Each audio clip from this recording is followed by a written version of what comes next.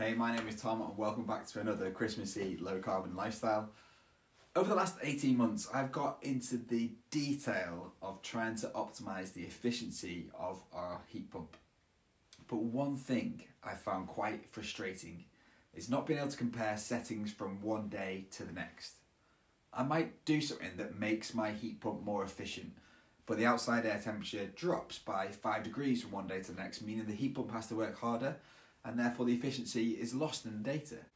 Or I might have made a mistake with the settings. I might have forced the heat pump to cycle or to work harder than it really needs to, but then the next day is a little bit warmer, so it looks like what I've done has improved the efficiency. Well, there is a way of comparing one day to the next, or 1 week to another, 1 month to another, or year on year, and it's a little tool called degree days. My name is Tom, and this is a little series about a low carbon lifestyle. So what is a degree day? Well, it took me quite a while to get my head around them, I must admit. I'm pretty slow. But now I'm there, I think they're actually quite the simple but powerful tool for analysing heating.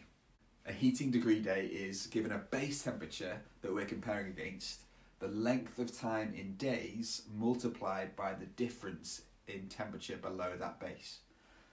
That was a bit of a convoluted way to say it, so let me show you with an example. Let's assume that we need heating below 15 degrees C. So that will be our base temperature. If the temperature is 12 degrees C for the whole day, that would have a degree day value of 15 minus 12 times by 1 of 3. And if it was 5 degrees for half a day and 10 degrees for the rest of that day, that would have a value of 15 minus 5 times a half plus 15 minus 10 times a half, which would equal 7.5 degree days. You get the gist. The way I've been using degree days recently is to check on the unseasonably mild autumn that we've just had, followed up actually by the unseasonably cold December that we've started to have this last couple of weeks. So let's start with the autumn. Compared to autumn 2021, at the weather station closest to me, in 2022, there were 14% fewer degree days in October and 7.5% fewer in November. So if your bills were 14% less in October than last year and 7.5% less in November, this could explain why.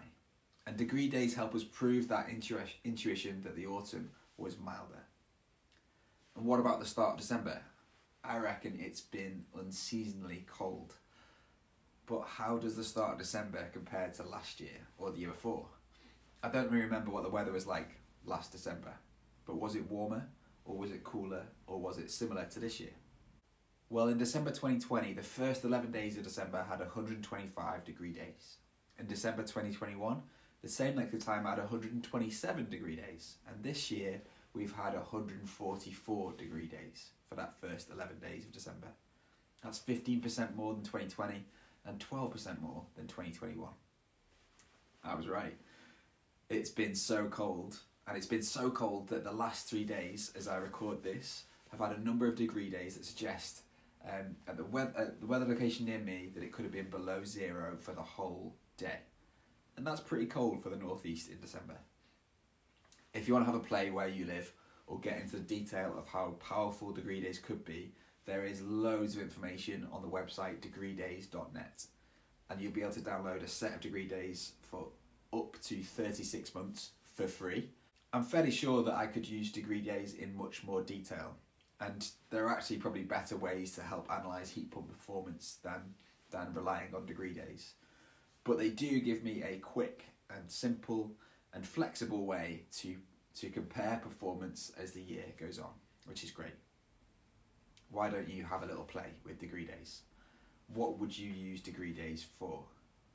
Is this the geekiest video that I've done on this channel? Do let me know in the comments, and do hit subscribe for more of this kind of geeky content. My name is Tom, and this is a little series about a low carbon lifestyle.